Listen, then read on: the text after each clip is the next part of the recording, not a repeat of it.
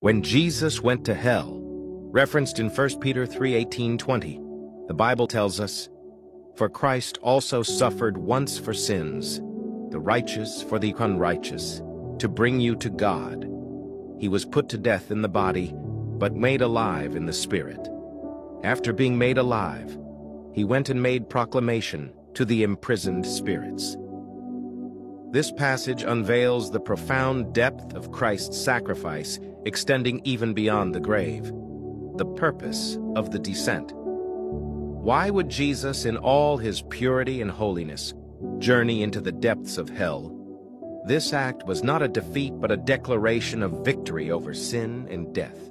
It was a mission to proclaim freedom for the captives and to shatter the chains of the fallen. Jesus illuminated the darkest corners of existence with the unquenchable light of God's love.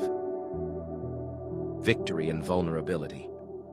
In this descent, Jesus demonstrates that there is no place too remote, no darkness too deep, for the reach of God's saving grace. He ventured into the heart of darkness to ensure that even the most lost souls have the chance to witness the light of salvation. A message for us.